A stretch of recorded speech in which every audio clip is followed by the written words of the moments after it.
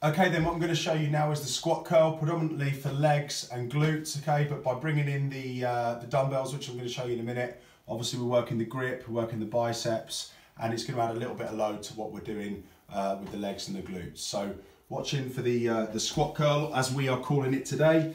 Okay, so I've got the dumbbell in each hand, obviously picking it up correctly. Feet, hip to shoulder width apart, heels nice and heavy. I like to have my toes slightly out, but it doesn't matter if they're parallel, okay?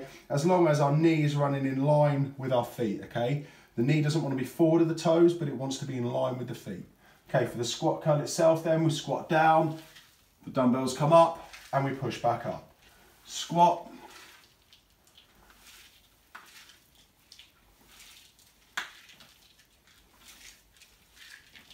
You can slow that right down. Or you can speed it up.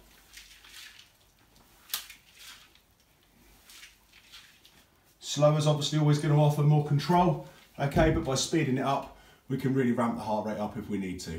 All right, guys, squat curl, nice simple exercise, easy to utilise within the house anywhere.